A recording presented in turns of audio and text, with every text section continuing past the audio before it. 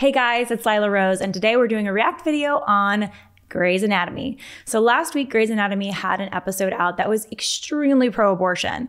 And the episode this week was also very pro-abortion. They're basically propaganda pieces for the abortion industry. This is not a surprise because the director of this series is very pro-abortion herself and has actually served on a Planned Parenthood board. It's as if Planned Parenthood is writing the script. Bad screenwriting and also a terrible plot that supports the killing of preborn children. Let's get into it. Dr. Miranda Bailey, and I'm thrilled to welcome you to Grey Sloan as our inaugural class of out-of-state OBGYN reproductive health care and advocacy fellows. You have traveled from... Okay, first of all, these doctors in this scene are not there to deliver babies. They're there to deliver babies that are dead that have just been killed. So that's such an important point. She's about to talk about how they're coming from all over the country because they're coming from pro-life states. So these doctors can practice in their pro-life states to do real healthcare, which is to deliver babies and to care for mothers and have better pregnancy outcomes. What they're here to do is a rotation in the destruction of innocent lives through abortion procedures. But they're polishing it, right? They're having this smiling, all these young smiling faces, like this is such a beautiful thing. No, this is horrific. Horrific, brutal acts against children that are about to be committed under the guise of healthcare in the sterile clinic. Idaho, Arkansas, Texas, even Tennessee to be with us. And I know you'd rather be getting this clinical experience in your own residency programs. Let me translate. I know you would rather be killing babies in your home state, but it's not permitted because they respect human rights. So you've come out here to learn how to do it from me. But we are honored to offer this rotation in abortion care. Because how else are you going to learn, right? What are they going to learn to do? Let me tell you what an abortion is. So in an abortion procedure in the first trimester, there's two kinds. There's a suction D&C, and then there is an abortion pill that can be given. In an abortion pill, the child is up to 12 weeks old, and the first pill starves the baby of nutrients, so it literally withers and dies. And then the second pill forces a very bloody and sometimes violent miscarriage that the woman has, often delivering her dead baby in a toilet or on the floor of her bedroom or wherever she is. She's just bleeding profusely and it can last for weeks. And many times there's a failed abortion in that case. The baby's still alive or the baby isn't passed and she has to go back into the hospital or the clinic for a surgical abortion. In a surgical abortion, which they're also teaching here, the baby's dismembered. The baby is sucked forcefully through a tiny tube that has a sharp end. In the next trimester, the abortion that's performed involves the dismemberment of the child using forceps. And then the forceps are used to rip legs off, rip arms off the baby's torso. Well, the baby's alive and feeling the excruciating pain of this torturous death at the hands of an abortionist. And they remove the baby piece by piece. This is what these people are about to be trained to do in this TV series, and they're trying to make it look glamorous and good when it is pure evil. You've all chosen OBGYN as your specialty, and now your respective states are restricting how you practice that specialty. No, your respective states are restricting, thanks be to God, they're restricting the killing of human lives, which is never healthcare. The first part of the pledge of the Hippocratic Oath is do no harm, that you're not supposed to kill your patient, you're supposed to cure your patient or help your patient. And that's the exact opposite of everything that abortion is. And of course, they put a heavily pregnant doctor in training at the front of the group because they're sending the subliminal message that, oh, you can actually be pregnant and be killing other babies and it's just not going to bother you, it will have no issue, when actually that baby in your body, if you have a conscience that's not totally warped yet, should remind you, I'm a life and I need protection. So why are you killing other children my same size and age? Dr. Addison Montgomery. And I've been to some of your states. I've seen the desperation, I've seen the pain, and the heartbreak. The desperation and the pain and the heartbreak because women are told that abortion is good for them when instead they need to be helped and served. I mean, Grey's Anatomy, their last episode on this, before this one, had a scene where a woman came in who had two babies and admitted she was pregnant, she was worried. They did some tests, they found out that the baby was alive and perfectly healthy in her womb. And then Grey's Anatomy wrote into their plot that the woman shared that she had postpartum depression, which is horrible. Many women suffer that and suffer it alone. And she shared that because she had postpartum depression, she wasn't feeling ready to have this baby. And you know what they did in Grey's Anatomy? You know what their doctor did? killed her baby as some sort of a treatment plan for her postpartum depression. How utterly insane and cruel, and completely a lie about the healthcare options that are available for women. And that's the reality. Abortion is never medically necessary. Thousands of medical experts agree, despite the lies coming from abortion industry and abortion allies in this country.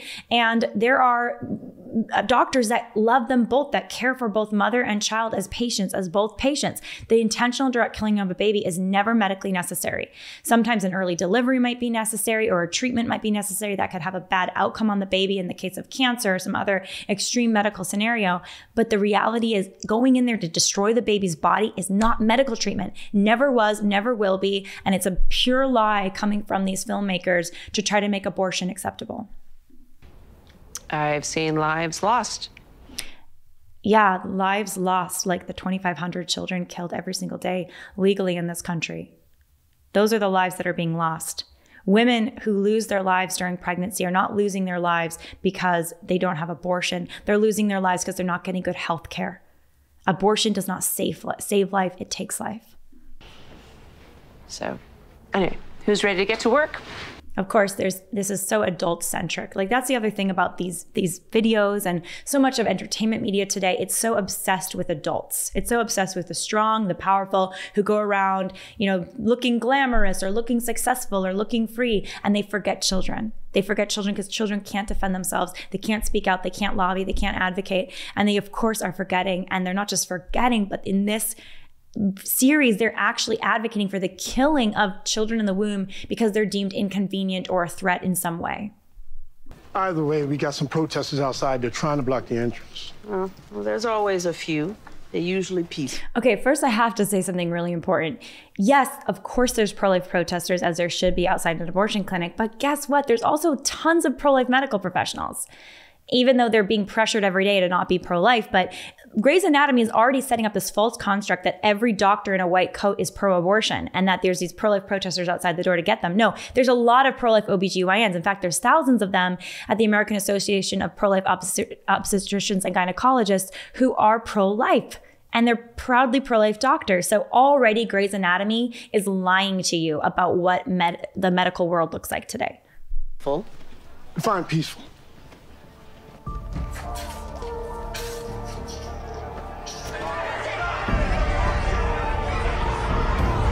Okay, I've been to probably hundreds of pro-life events. They do not look like that. They don't look like that. The pro-abortion counter-protests look like that, but the pro-life events, many of them are silently praying. Many of them are trying to counsel at abortion clinics, women going in to save lives. This is just, again, they've created this trope, this anti-pro-life trope to try to, again, paint pro-lifers this way to try to make abortion popular and make pro-life be unpopular. And it's a complete lie. And it's like these scary, evil pro-lifers who want to save babies, who want to save lives. That's what their hope is. I need the abortion. 6 weeks. Oh, thank God. Andrew's my support system. We're best friends, born 2 days apart. Our mamas met in Lamaze class. Now we're both pregnant, except I don't want to be, so here we are. I brought snacks and... So sad, because they're saying they're best friends and their moms met when they were pregnant. And here they are both pregnant again. And potentially the future best friend of one of the woman's babies is about to be killed in this scene. You're about to watch it. That's what's actually happening here. This isn't just some clump of cells or some parasite. This is a human being, a unique individual human life that has a future, that's a boy or a girl, that could grow up and have a beautiful life, that instead is about to be murdered in this scene.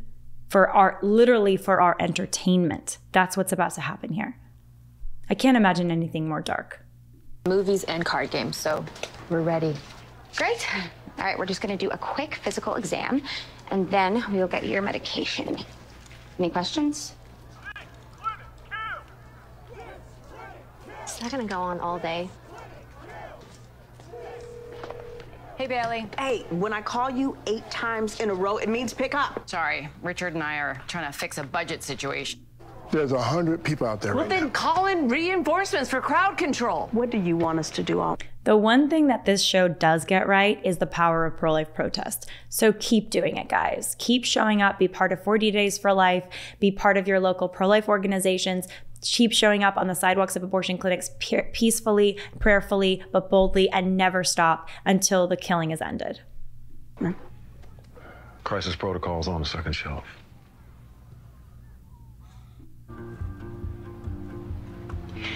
If you're not sure, you can take some time to think about it. I'm sure. I just don't like pills. Okay. I'm 2 years older than my mom was when she had me. She was married. They lived in a townhome, and when I look back at pictures, she seems like a grown-up. But I'm not there yet. I'm still working through the lasting damage she did to me. So maybe one day I will be mentally ready to take that on, but right now, I can't. I can't be a mother. But I can be an aunt. I can and will be the most incredible aunt to your baby. Do you want me to play you some music? She says, I can't be a mother. She already is a mother. She already is a mother. It's such a heart-wrenching scene and maddening scene because it's so chock full of lies. She's already a mother. And this friend of hers who's there, she says, I'll be an aunt to your baby. Why doesn't the friend, if she's a real friend, look her back in the eyes and say, you can be a mother. You got this. You got this. And I'm here to help you. That's true friendship, by the way. Playing music as a soundtrack to you as you murder your new tiny child is not friendship. It's horrible. It's a scene that's just, it's heart-wrenchingly horrible, and it's maddening because it's so full of lies. Also, the thing about her mother saying, my mother damaged me, so I'm not ready to be a mother. Listen, none of us have perfect parents. Obviously, we don't know the character in this film with her exact story. Everybody has a different story. But your own trauma that you experienced as a child, we can heal from that. There is healing for us, for any of us who have challenges from the way we were raised. But our challenges should never mean the death of a child in the future, that we have the right to somehow kill a child. It's like she's almost using this as a justification for what she's doing. Oh, I'm not going to be a good mother because of my own childhood. I'm not ready for it. Get the healing you need, but remember, you're already a mother. And even worse than anything you can do to traumatize a child is to kill a child and not even give that child a chance to live. I made you a playlist. For my abortion. You made me one for when I give birth. So different. Yeah, it is so different. Cards it is. Oh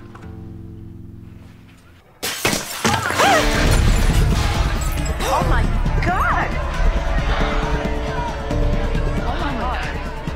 Okay, so again, such ridiculousness coming from the screenwriters here trying to make pro-lifers out to be violent. According to the FBI, which isn't a particularly pro-life government institution right now, the FBI has shared that since Dobbs, since Roe v. Wade's overruling, 70% of violence and threats has come from, guess who?